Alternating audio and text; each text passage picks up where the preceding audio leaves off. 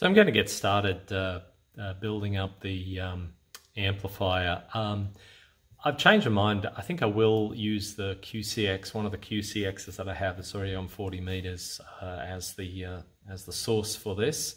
One of the things Hans recommends though is a hardware modification because of some problems that he was encountering with with the amplifier. So this is the hardware modification he suggests. So it's IC basically putting a pull-up resistor from pin 13 on IC3. And so if we just pan over to the, excuse me while I pan this over, if I pan over to where that actually is on the QCX itself. So pins, so this is IC3, right? Let me just make sure we're in camera here. I'll zoom in a little bit.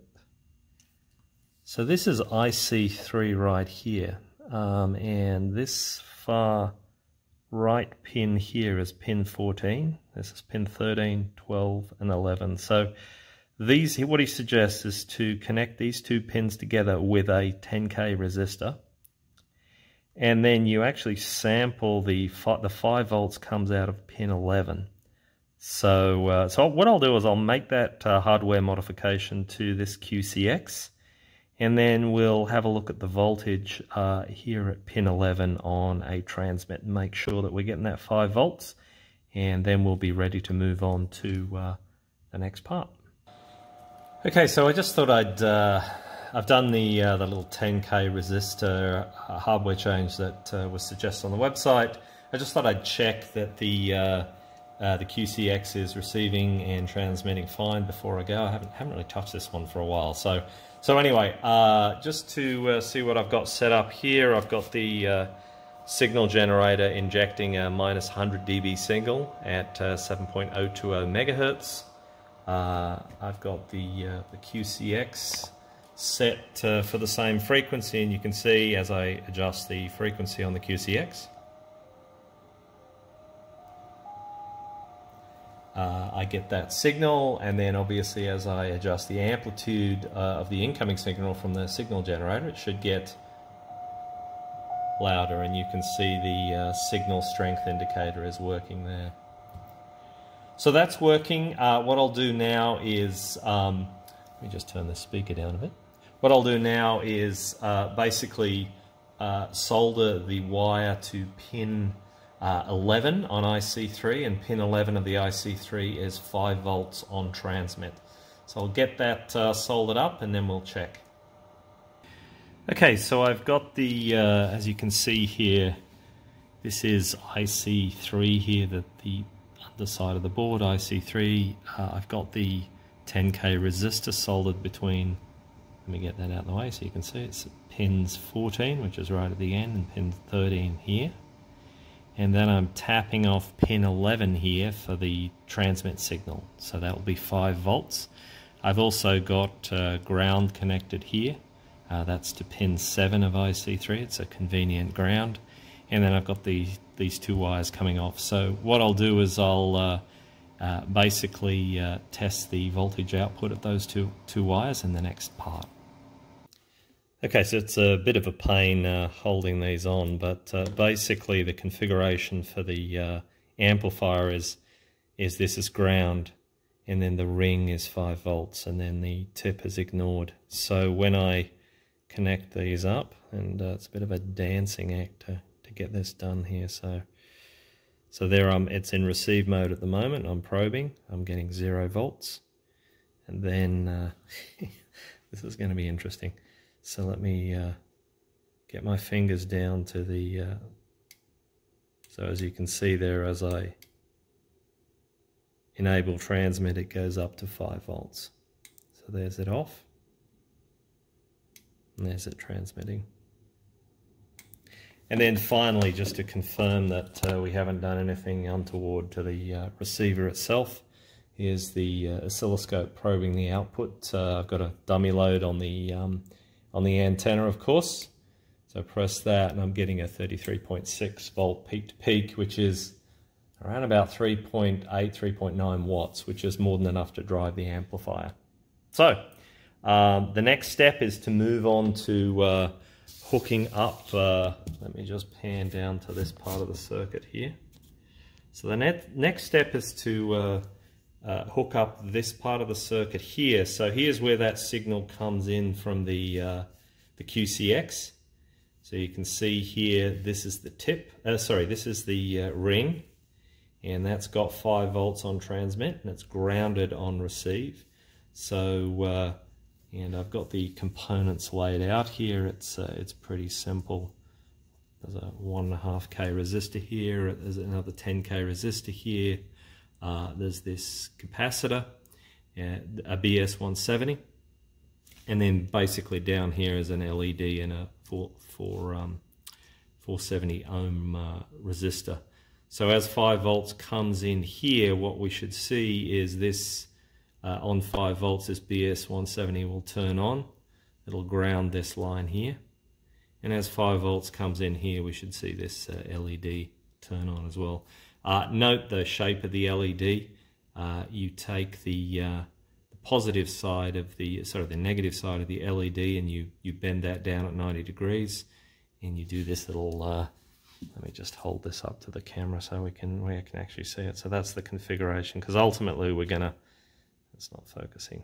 Ultimately, this actually pokes out of the side of the enclosure. So anyway, I'll get these parts on, and then what we'll do is we'll obviously make sure the LED comes on transmit, and we'll probe this point here and make sure that on transmit it's grounded. Now I don't have this section up here, and I should do that, but we can just check this part to start with. Okay, so I've got Q6 R15, R14 installed. This is the line from the QCX here, so this will be 5 volts on transmit. I've got it plugged in here, and I have this socket installed too. So as you can see, when I depress the transmit button on the QCX, I get the LED glows here. Now, unfortunately, I can't test any of the voltages around here because there's no power to the board yet. So I'm going to have to go back, and what I'll do is I'll put in this section here, and so that consists of this other FET here. I've obviously got to include the power here as well, and then we should be able to test this entire transmit switch here. So that's to come next.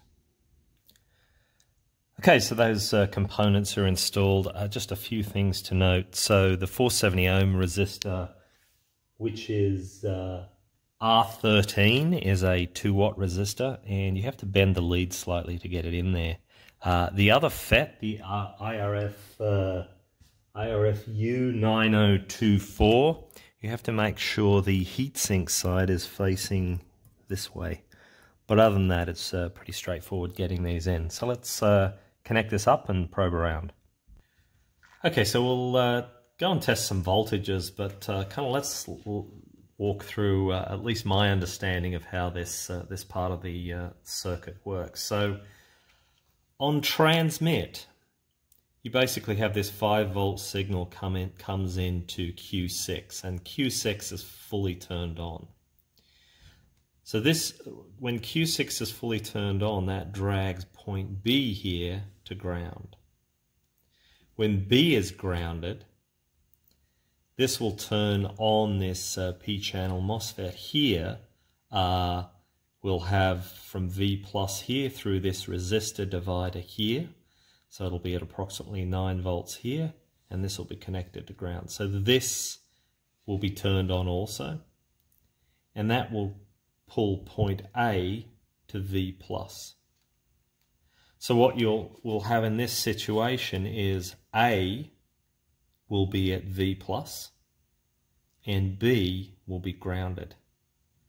So you can see with A at V plus, that will cause this diode here, this switch, which is switch 3, that will be forward biased and thus will conduct on transmit. So in this case, on transmit, the voltage at B is is less than the voltage at A. So on receive, we've got the reverse happening. So on receive, this FET here is off, and thus point B will be at approximately V plus. And so we'll have the gate of this P-channel MOSFET will be close to V plus, and it will turn this MOSFET off. And so point A is going to be grounded through this resistor at R7. So on the receive case, we have the case where the voltage at A is less than the voltage at B.